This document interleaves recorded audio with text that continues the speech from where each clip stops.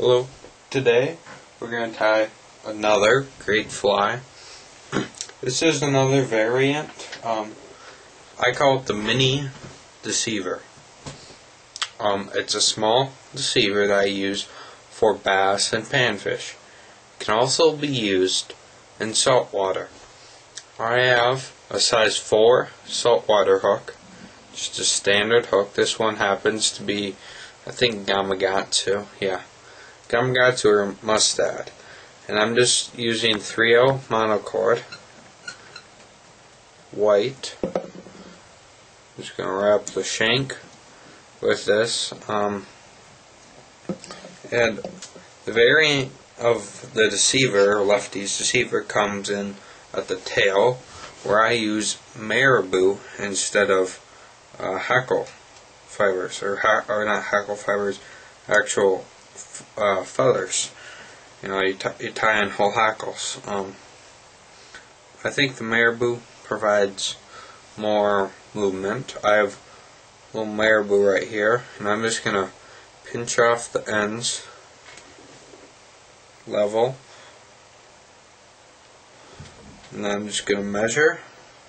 You want the Marabou to be about as long as the shank of the hook. And this is just a standard saltwater hook. You find in most fly shops and even bait shops now, because these are very popular just to use for bait fishing.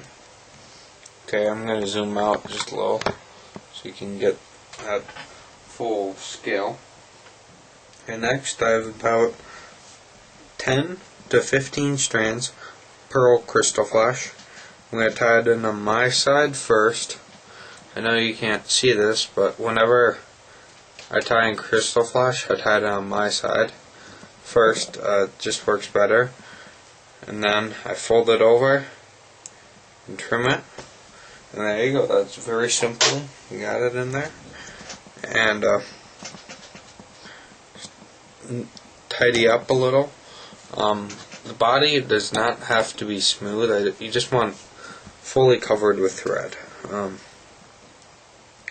actually do sometimes is I actually take like a Estaz or cactus chenille that I work on the body, or I'll use mylar tinsel. I mean, that's great, but just the original way of just a thread body, that's all you need, and it works very well. It's a reverse taper, that's what I did. Then I'm just taking head cement, not super glue. Super glue, your fingers would get stuck to the shank in the next process. You can very well use super glue, and then you'll just have to whip finish and take your fly out of the vise, or leave it in the vise and let it set up. Okay, next I'm taking bucktail. This is a bucktail one of many that I tanned. Tanning bucktail is not very hard. You know, this upcoming fall I'll try to make a video on how to tan a bucktail. I also want to do a video on how to tan a squirrel and rabbit, because all these materials are very useful. And you know, if you buy them from Cabela's or your local fly shop, you're going to be spending $10 for a squirrel pelt, and that's ridiculous. And I'll also try to teach you guys on how to dye, because I do a lot of dyeing. It's very simple, and it's cheap, and you can really customize your own colors. I know I'm sort of new to YouTube, but teach you guys what to do, or what I've been doing. I know many of you do the same thing. You just don't make videos, you know. I just got a video camera, so it's possible. Just tie this on the bottom, your white bucktail.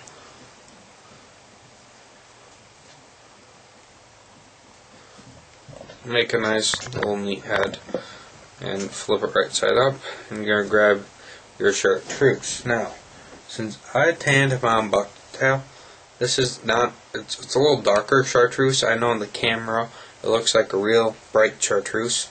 It's not. It's a little darker. Because once again I dyed my own bucktail. Fortunately for this, you can see the bucktail's all curled up. That's what happens when this is one of the first times I dyed bucktail. By experience dyeing feathers and all that. With the wet fly, I dyed that orange hackle. I bought a cheap, $20 dry fly neck, and I dyed it orange.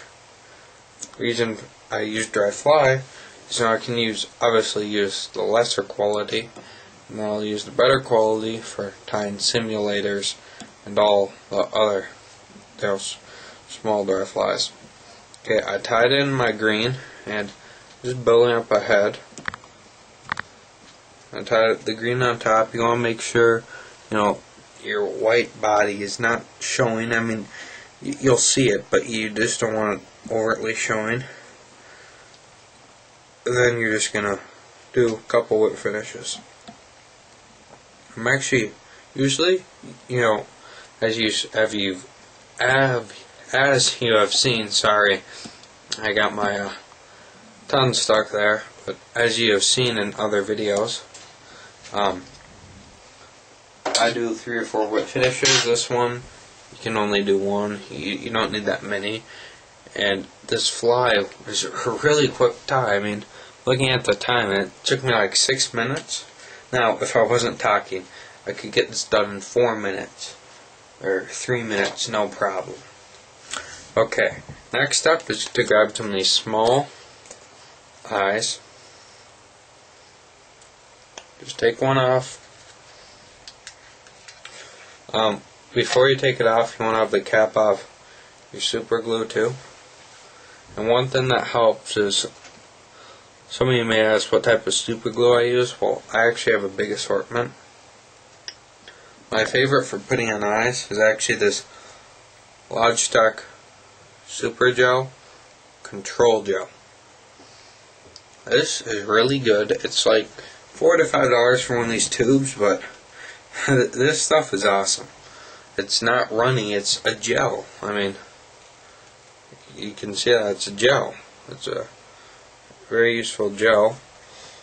It dries white or an off-white, or dries clear or like a murky white or a little transparent. I would never use it for finishing off a head like I do a Zap-A-Gap, but for putting on these eyes, can't beat it. I just put the eyes right on the head.